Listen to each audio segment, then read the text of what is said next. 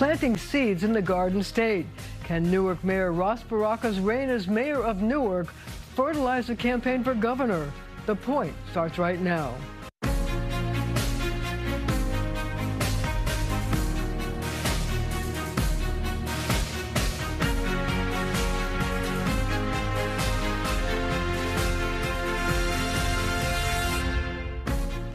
Ras Baraka is the 40th mayor of the city of Newark. His family have lived in the city for more than 80 years, but now he wants to move to Trenton. I should also point out that you're also a spoken word performer, but we're not going to ask you to perform. We're going to ask you tough questions about what New Jersey people are concerned about. So you want to move to Trenton from Newark. So one of the biggest questions that people in New Jersey have is mass transit. This has been a summer of hell, as they call it, for people who take NJ Transit. Of almost 2,000 incidents just in 2 months this summer. If you get elected governor, what are you going to do about it? Well, New Jersey Transit is a little dysfunctional right now. They're using their capital funds for operational costs. New Jersey has not dedicated any funding for New Jersey Transit, so that's part of the problem. They can't fix the long-term issues that they have because they have no capital funds. They're using it to run the place, and we're debating in New Jersey how it's going to be paid for, whether it's going to be paid for by multi-state corporations or ratepayers, people who get up in the morning, working class folks, are going to raise their rates $15. But they already raised the 15%. fares. They just already raised the fares on NJ Transit. How can you make the people who ride the trains pay any more money? I agree with you. I think that that is a failed idea, and then ultimately we need to continue with the corporate business tax to use that to pay for operating New Jersey Transit, dedicate money to capital funds, and begin to do the fixes that needs to happen. You know, the irony here is that when you talk to New York City transit officials from the MTA, and you know there are complaints about what the MTA is doing with congestion pricing, they always point to New Jersey and say, guess what? They don't fund their mass transit the way we want to fund our mass transit. So I guess the question to you is, like, what's the best way? I mean, isn't there a long-term solution that needs to be worked out that would include some kind of dedicated revenue source? That's exactly right.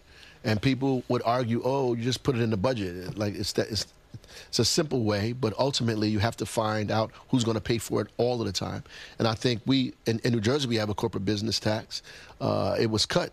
But I think that we need to use that, reinstate that, and begin to use it to pay for our transit in New Jersey. We have incredible transportation infrastructure in New Jersey. We have to invest in it. We haven't invested in it the way it needs to be in years, and so we have all of these problems because we have not really doubled down on our transit the way we needed to. So if you did the corporate business tax, would that be a dedicated revenue source? Yes. One of the things I can tell you is that in New York and the MTA, there are literally dozens of taxes that are dedicated to going directly to the MTA. For example, 1/4% of the sales tax in New York City goes to the MTA. The stock transfer tax, 1%, goes to the MTA. The mortgage retorting tax goes to the MTA. There's dozens of them like that. Is that something that you think New Jersey should do in terms of funding New Jersey Transit so that we don't have this problem every summer and every other summer? The thing about New Jersey is we've identified the funding source. People know, in fact, what it costs to run New Jersey Transit. That's exactly what the CBT tax gives us, you know, in the state. So using that to fund that would be the answer to this, and continuing to do that without raiding the funds to do other things, but to focus in on that and don't spend it on anything else but transit. Yeah, but see, that's the rub. Everybody tries to raid those funds and use it for other things. We have to be disciplined and understand that our infrastructure, our transportation infrastructure is important. That's why business come to our state. They come because of the transportation infrastructure, because of the port, the seaport, the airport, because of you know, all of the roads that we have that get you up and down the corridor very quickly. So that's why we need to invest in it. The train, the rail, all of that is incredibly important for us, and we have to continue to invest in it. So while we're on the topic of transportation, you know, the biggest thing in New York City right now is the congestion pricing tax, which has been temporarily paused, but who knows what's going to happen later on. So if Governor Hochul unpauses it and you are the governor of the state of New Jersey, what would your response be? I mean, would you try to lure businesses to New Jersey? Would you try to find things for people to do in New Jersey as work-wise so they wouldn't have to come into the city? How would you deal with it? Well, I think we need to do that anyway, whether there's a congestion tax anyway. We need to make New Jersey a destination all of the time. That's something that we need to work on regardless of that. But I would sit with the governor. Obviously, you need to. I think that should have happened prior to this because it causes a problem for folks in New Jersey who do not have transit, do not have a way out of there except the car. So it's almost putting a specific tax on those guys in Bergen County specifically, Fort Lee, places up there who are going to have a difficult time with this cost. I agree with the idea of cutting down congestion. It helps us. It helps us in terms of the environment.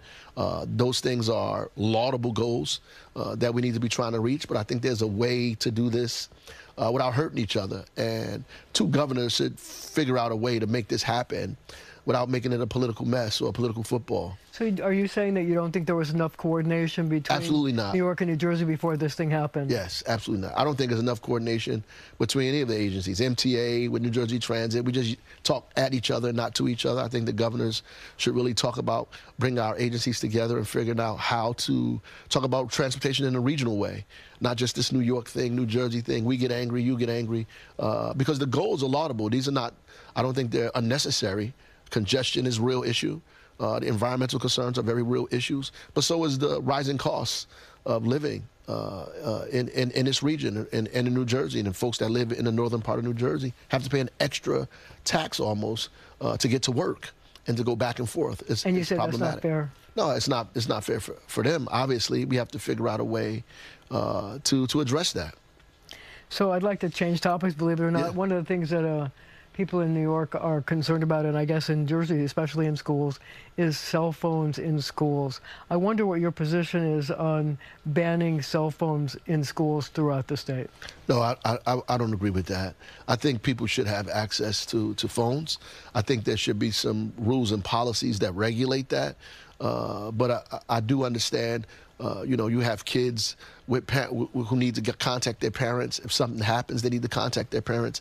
In this environment, with all the craziness that's going on, parents would be completely uneasy if children didn't have access or opportunity to reach out to them or call them. I was a principal, by the way, so I do know the disruption that can cause in schools. So how would you deal with the disruption? I mean, kids are always looking at their phones. I mean, I have two kids. They're always looking at their phones, even when we have dinner. Right. So, I mean, the best way to get them to stop looking at their phones is to begin to use their phones in instruction. Right? Aha, what a novel concept. Right. So we begin to figure out a way how to use the technology and use that as a part of instruction. Ultimately, that's an idea we haven't heard. Right. Well, I think that those are the things that we have to begin to do in schools. But also, there's also ways and devices and things that you can use to make the cell phone, not work during certain times or certain periods. But ultimately, I don't think the answer, whatever we come up with, I don't think the answer is disposing of the phone altogether. I think these kids need access to phones, and especially since we haven't figured out proper child care. We haven't made child care affordable, accessible. After school time, kids need access to their phones. They're walking home by themselves. They're trying to get in. Parents are at work. They need access to those phones. So Newark has been praised for how you've dealt with the homeless problem. And one of the things that you've done is you've used old packing, crates. Containers. Yeah. And you've retrofitted them to turn them into lovely homes. Right. So is that an idea that you think is translatable around the state that would help with the homeless problem in other cities in addition to Newark? Absolutely. I think, people are using tiny homes, all kind of things around the country. So it's not like a novel idea. We use containers. They have 2 bedrooms. I mean, they're not. We use containers because we're in a port city. We have access to containers, container companies. We use containers. They're affordable. They're cheap in comparison to what it costs to build. We can build them in a relatively short period of time. They're not expensive. No, it's not in comparison to what it would cost you to build from the ground or retrofit something else. Absolutely not. Is there land to put them in? Is there what? Is there land? Oh yeah. I mean, you have to identify. We've identified 2 pieces of property that the city owns, and we've put 2 villages there that we call them villages, and there's a third one called Resilient Hope that we're in the process of building now. We'll have to leave it right there for now, but we'll be right back.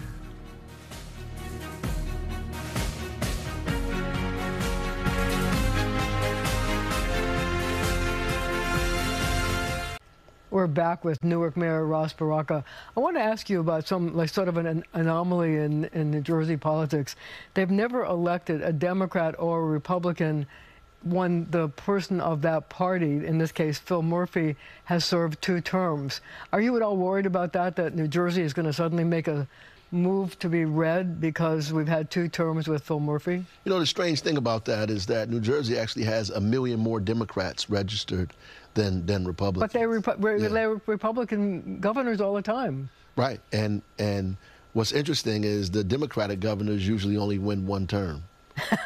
And then the second term, you know, goes to Republicans, and they get 2, and then we get 1. That's usually how it's been going. So Phil Murphy broke was the record. First one. He broke the record. First governor, Democratic governor in 30 years to be able to do that. So you want to break the record again? Yeah, this is a whole other record that we want to break. So let me ask you about this. One of the things you talk about is the racial wealth gap. Yeah. And you talk about reparations. Tell me your thoughts about that. Well, you know, the racial wealth gap in New Jersey is pretty prominent. You know, average, a median wealth for white families is over $300,000. For African-American families, about $17,000. Wow. Yeah. So, I mean, it is tremendous. It's huge. It would take hundreds of years to resolve. At the base of that is home ownership, right? And trying to figure out how to create home ownership. And the reason why reparations is a real discussion in New Jersey is because folks aren't even allowed to say the word. So they say, oh, we could talk about the wealth gap, but you can't say the word reparations because we just said it. It doesn't, right. In New Jersey, you probably get in trouble. But it's you know, because I guess it doesn't poll well. But I don't think that's a reason for us not to have these discussions. And I think statewide, we need to be talking about what this means, what it means for the economy, what it means for racial justice, because I think, you know, people look at social justice as separate from economic growth, that you have to have one or the other, but both. I think you bring more people, include more people into the economy, that the economy grows that way. There are a lot of people excluded from the economy. This is what, you know, in the presidential side, what Vice President Harris is talking about, an opportunity economy. How do you create an economy that gives more people an opportunity?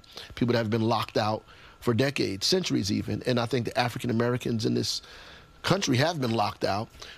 Very identifiable policy, you know, ways that, and deliberate ways that have been done. So we're talking about how to undo that, right? So is one way to undo it making housing more accessible by giving people tax credits to buy housing, or just grants to buy housing? How would you? That is one way. How do you want to? What are your ideas about how you could change the wealth gap? So I mean, housing is one way. I mean, you know, after World War II, you know, we began to, in the country, give people low interest or no interest loans to move into the suburbs. That is how the middle class was created in many communities around the country. Can you do that in New Jersey? It's possible. I think we have to have the discussions about. But that's not the only thing that would. No, change it's not. it. It's not the only thing. Earned income tax credits, expanding earned income tax credits, expanding child tax credits, providing opportunities for people. In Newark, we did a guaranteed income. What would that look like on a state and a federal level? What would guaranteed income look like for folks who need it the most, right? And I would look at it the same way this administration federally looks at the 40-40, like making sure that 40% of all of the resources or the grants go into neighborhoods that have been economically distressed or historically left out.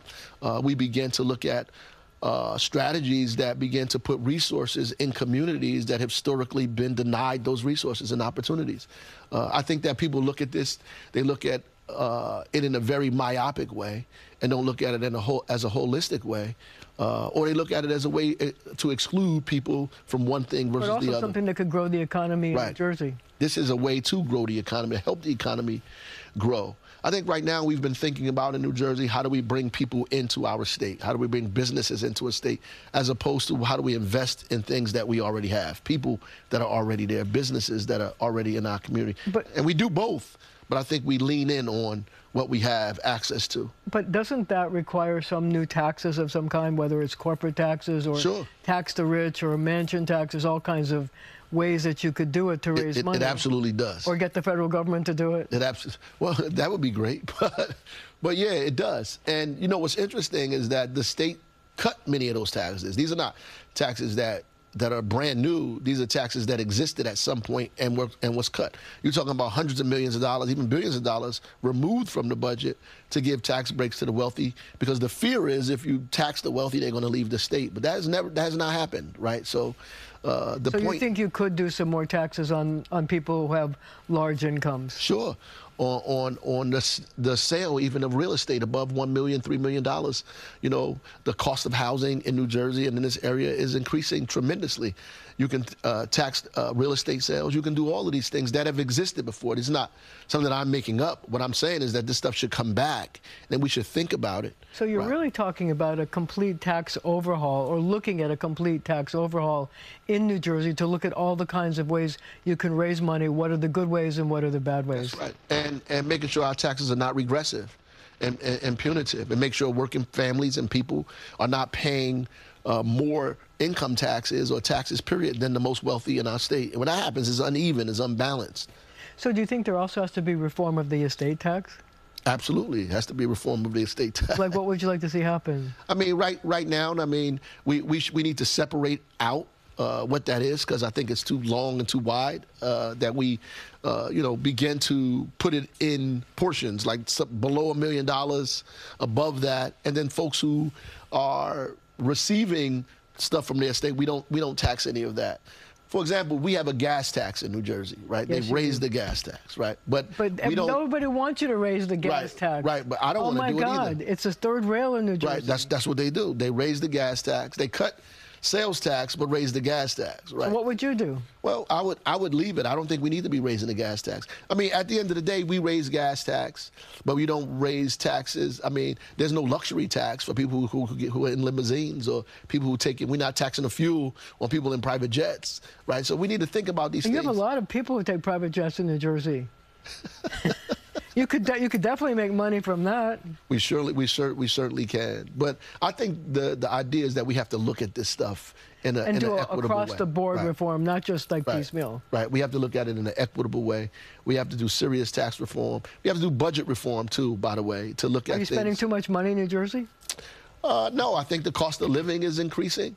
You know, inflationary issues that are attached to that. We might be spending money in areas that I don't want to spend money in, or we can spend more money in one area as opposed to the other.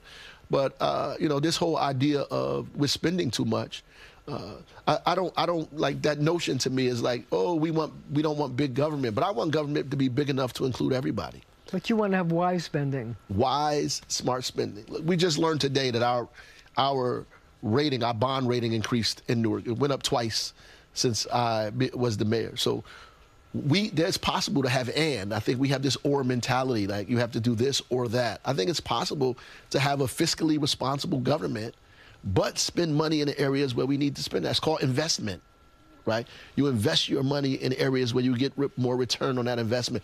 We're not getting a return on investment. And I think people complain because the government spends a lot of money, but they don't see the return of that. So we have about 30 seconds left. If you got elected, what would be the very first thing you do when you got to Trenton? Reform the taxes, do something about our budget, and begin to put a plan in place around developing housing across the state of New Jersey. And transit. Housing and transit goes together. Okay, we're going to have to leave it right there for now, but our conversation continues right after the show on our streaming channel, CBS News, New York.